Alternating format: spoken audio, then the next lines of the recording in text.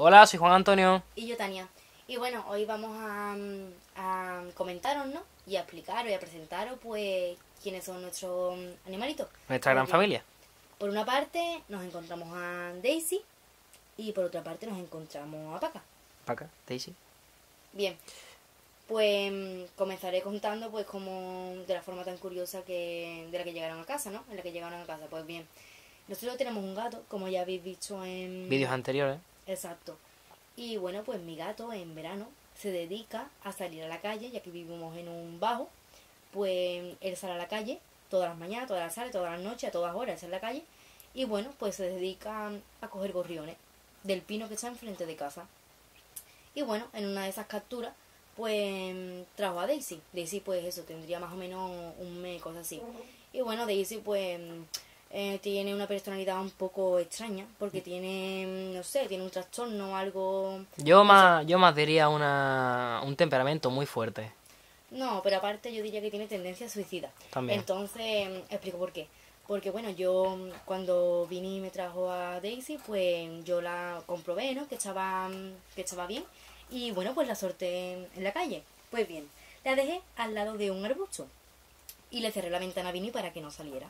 Entonces cuando yo me fui, ¿no? A comprar, y a la hora y media cuando volví a casa, pues me di cuenta de que el gorrión seguía en el mismo sitio. O sea, que no se había movido. No sé, no estaba mucho por la labor de moverse. Entonces, pues claro, le asusté un poco para ver si se movía o algo el animalito.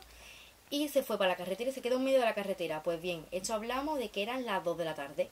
Las 2 de la tarde cuando... Pleno verano, evidentemente, calor. Cuando por mi casa pasan muchísimos coches. Entonces tuve que cogerla y volverla a poner en el arbusto. No contenta ella, pues otra vez se fue para la carretera. Entonces ya viendo que la segunda vez se fue, dije, mira, me la llevo para casa. Es que se va a morir. O sea, no se la ha comido mi gato y va a coger y se va a suicidar. Bueno, ella. la puede coger un coche. Claro. Entonces, pues bueno, me la quedé.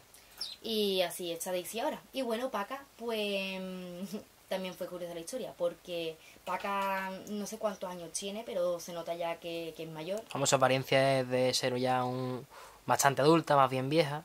Y bueno, pues Vini la trajo y nuestra sorpresa fue que cuando la miramos, pues tenía un corte limpio en el ala. Obviamente eso Vini no se lo hizo, porque no tenía sangre, no tenía nada. De hecho, es que Vini nunca trae a gorriones tan grandes porque vuelan, ¿sabes? Pero bueno, Daisy es que era muy pequeña, tendría un mes. Y bueno, pues claro, pues nos la quedamos.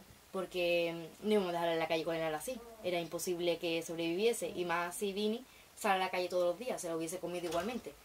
Y bueno, pues aquí están nuestros dos animalitos. En próximos vídeos, pues vamos a comentar qué hicimos para alimentar a Daisy, qué es lo que le echamos de comer, porque hay mucha gente que tienen creencias un poco Equivocadas, diría yo, claro, de cómo cuidar a los gorriones. sí. A veces le dan cosas de comer que no deberían, lo alimentan de manera un poco extraña.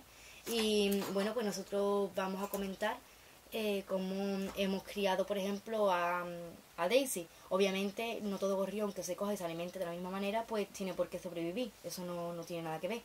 Pero bueno, nosotros comentaremos pues cómo lo hemos hecho. Y bueno, Paca pues no teníamos que alimentarla porque simplemente ella era mayor y ya sabía. Pero claro, Daisy al ser tan pequeña pues tenemos que darle incluso de comer. Pues bueno, en el próximo vídeo comentaremos cómo la alimentamos cuando era pequeña, qué es lo que le damos de comer. Las cuidas también, básicamente, vamos. Claro. Y en el siguiente pues hablaremos un poco extraño lo que voy a decir, pero de la personalidad y del temperamento que tiene Daisy, porque la verdad es que en un gorrión es demasiado curioso. Es muy extraño, y creo que es muy peculiar nuestro gorrión, pero bueno, está muy bien. Como siempre, muchas gracias por ver los vídeos. Cualquier pregunta, duda o lo que sea, nos lo ponéis, que nosotros intentaremos colgar el vídeo y vamos comentando pues las sugerencias o las preguntas que ustedes tengáis y así vamos respondiendo. Por ejemplo, si queréis que subamos un vídeo de tal o de lo que sea, podemos también subirlo y lo comentamos y tal, que no hay problema. Pues nada, muchas gracias, no olviden comentar y suscribirse. Hasta luego.